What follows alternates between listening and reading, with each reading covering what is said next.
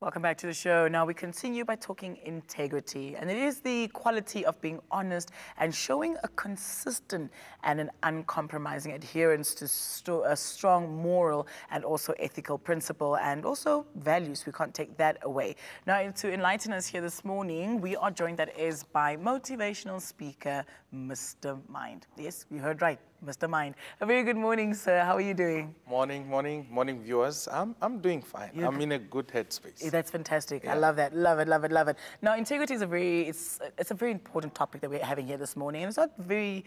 I almost want to say it's not easy to possess this quality. You understand, but it is a very important quality to have. Now, let's talk about integrity at work. What does integrity at work really mean, and how important is it in the workplace?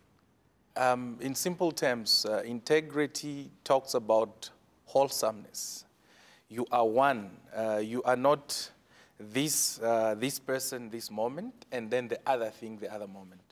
It's very important because at work we are required to be professional. And as a professional, you need to be consistent with what your promises are, in line with your code of conduct. So now if you violate that, it violates the trust that the employer has with you and the colleagues have with you. So in a way, it will make it difficult for you to operate. Let's also talk about the traits that are actually associated with integrity. One of it was said in the introduction. You need to be honest to be able to be possessing that quality, which is integrity. You need to have grace. You need to be patient. You need to be accountable. You need to be transparent in a way that, this helps other people to see the real meaning of the words that you give to them. Because if you are not transparent, if you are not accountable, if you are not honest, it will make it difficult. For instance, if a junior come to be under your care, you would want to judge them based on where you are. But if you are honest enough, you would remember that you were once a junior, you did not know a lot.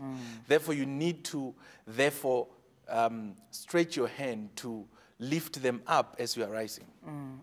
Now, I wanted to ask, actually, you did mention how this can affect the rest of your employees, right? Now, lack of integrity can both obviously harm the employee as well as the institution. Now, what role does prioritizing integrity in a workplace, what role does it play? It helps to maintain order. If you are all consistent with what you say, for instance, I will show up to work on time and I'll be able to deliver my assignments on time. That means the operation of that company or organization is made easier. Even the work of the next person in line is also made easier. But what happens is that most of the people are not consistent with what they promise. We are good at talking. We are good at promising, but it is too difficult to align our thoughts, our hearts, and our actions. Now, that is what makes it difficult, that 2 or 3 people who are not doing their job right, they make the whole organization look bad. And in a way, even the innocent one are now painted with the same brush, which makes it very, very bad for these other people to also excel. Yeah, I think we've earlier established in our conversation that honesty and integrity go hand in hand. Yes. It's almost like you can't separate the two, But I want to know from you, Mr. Mind, which one is more important to you, if we can say that? I think because we have already established that they are inseparable. If we say that integrity is more important than honesty, and honesty is an integral part of integrity, then we violate the whole meaning of this concept. So we would say all of them are equally important. So what we need to do is that we just need to push ourselves to be consistent with what we have said or promised. So it's not easy, but try hard. If the good thing about being human is that if you did not meet the demand, you can still apologize. And you still remain relevant and not weak. Yeah. Yes. And do better at the same time. You get better. Okay, now you spoke about painting us with the same brush because of a few individuals. Now we all lack integrity. Yes. How do we fix this? How do we foster this integrity in the workplace? How do we go forward now? We have got in every workplace something, a document called Code of Conduct. It is a map that guides us to say we can all fall short of characteristics to make us homogeneous. We are from different backgrounds, but for the sake of unity in this place, we are guided by the Code of Conduct. How often do we go back to the Code of Conduct and say, these are the expectation of the employer, and this is what I need to do? But most of all, leadership is key in every workplace. Most of the times, leaders say things they cannot do themselves. And that brings inconsistency, because if we cannot model, if we cannot learn from you, then it means you will teach us to misbehave, you will teach us to be inconsistent, and you will also teach us to distrust what you say. Yeah.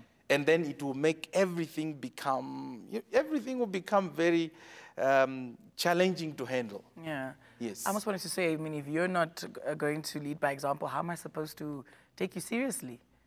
And this is the biggest challenge that we have as human beings.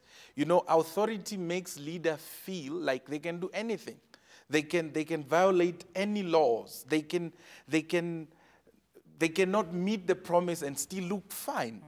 But if someone under them does the same thing, then they are too quick to say they need to be punished. And this makes it very, very difficult. I think this topic have come at a very, very good time. We're in a season where the lawmakers to be in 2025 are out there making promises. The funny thing is that we make promises, we violate them, we remain in a sacred chamber called the August House, and still wanting to pursue to make laws. So if you violated your words and you want to make laws, I don't know how we can trust you. It's neither here nor there, hey? Now, okay, here I sit, Mr. Mind, as a motivational speaker. You're here talking to us about integrity on this Monday morning, which we need, which we really need. Okay, so I'm lacking this integrity. What would you say to someone like me? I would say, be human. We are created imperfect. So being human means you make progress every time. You don't practice to become perfect, because you will never be.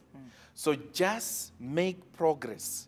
If you have faltered somewhere, go back to the team on time and tell them, I did not meet this for this reason. Give me this time, and make sure that the second chance you are given, it is delivered based on the promises. That makes it easier. Yeah, I was wanting to ask also, like, okay, fine, here we go. I keep making the same mistake. I keep apologizing, making the same mistakes. Am I also just being deliberate now? There is always time to everything. And to everything we do, there are consequences. So if we give you eternity in terms of having to make the same mistakes, that means we are risking other people who also want to progress. So if we have given you grace, that means you need to work towards building that trust. You won't end it automatically.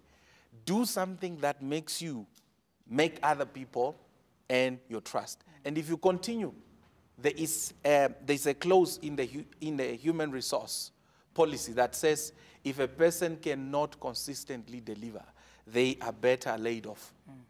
And that is what it is. For the sake of the business. Yeah, for the and sake of the other institution. generations to benefit from 100%. that institution. Yeah, so let's Yes. just all pull our weight to the staff, eh? Yes. Mr. Mind, on a final note with regards to integrity, what are you leaving us with here this morning? I think we as people in Namibia and Africa, we need to have more people who pursue to become integral, to become one, to become wholesome, than having to hide behind excuses.